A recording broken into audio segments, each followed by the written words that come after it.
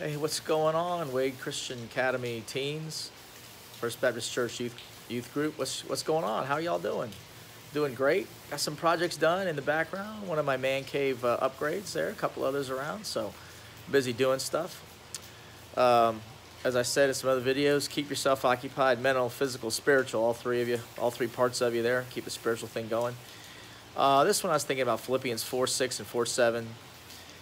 Talks about, in these times with Corona and everything, but that's a good Bible verses for Philippians 4:6 and 7, which talks about basically be careful for nothing, but through prayer and supplication make your requests known to God, and then the peace of God will passeth all understanding through Christ Jesus. So what that basically means is don't worry about stuff, pray about it, ask God for it, then give it to God, and his power is beyond all of our understanding and comprehension. We don't know what's going to happen, how this is all going to work out, but don't let it get to you. I'm still doing stuff, still out there, trying to follow social guidelines, right? Be a good citizen.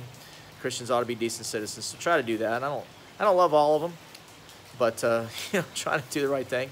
Still out there in a golf course, they're letting us do it, so we're practicing our little guidelines out there. Still hit the grocery stores and things like that, but working around the house, getting some good chores done that needed to be done, so feeling good about that, getting some stuff accomplished.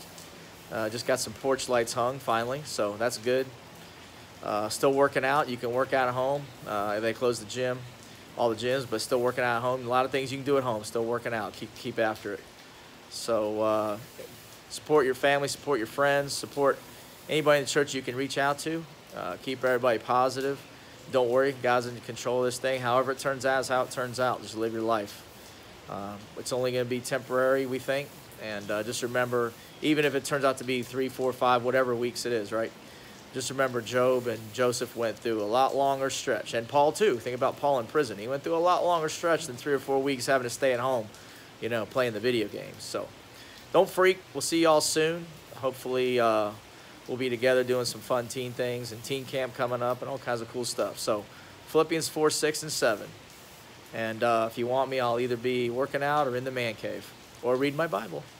I need to get on it. Every now and then I slip up too. All right, peace out, y'all. Cheers.